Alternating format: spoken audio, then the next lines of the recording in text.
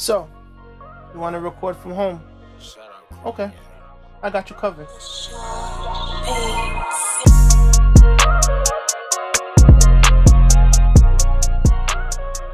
Hey, what's going on, man? It's your boy DJ Las Vegas, and I'm here to show y'all how to record from home on a budget.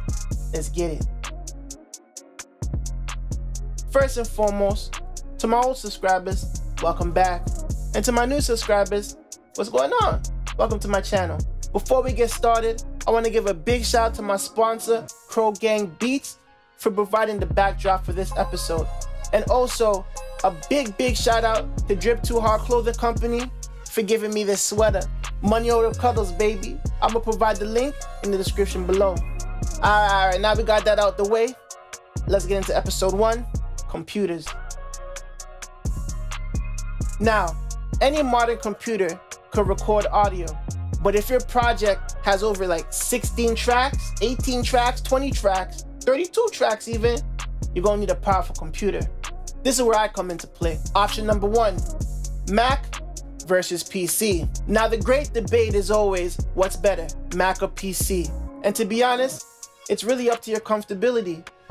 Some like Mac, some like PC. Me personally, I got a PC. So real simple.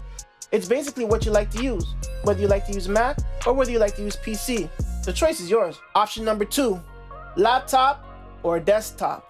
Now the only difference between a laptop and a desktop is its customization.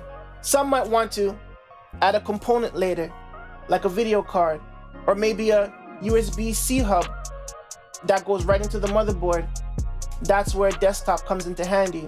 For laptop, you're only stuck at improving the RAM, you know, like giving it more RAM. So I mean, it's really up to you.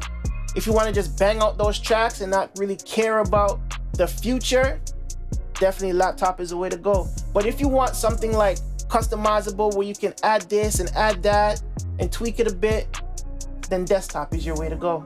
Now to the nitty-gritty, the most important specs. There's 3 things that matter when choosing your computer, and that's the specs. You need a powerful CPU, and you need lots of RAM and lots of hard drive space. For the CPU, I suggest i7 or better. And I would rather stay with the Intel brand. I mean, AMD is alright, you know, the higher brand AMDs. But Intel, tried, tested, and true. i7 or better, that's for sure. When it comes to the RAM, I would suggest 16 gigabytes. But I mean, 8 gigabytes is cool too. 16 gigabytes is way better. And for your hard drive space, make sure you cop a couple internals. Make sure they're at least a terabyte, 2 even, 3.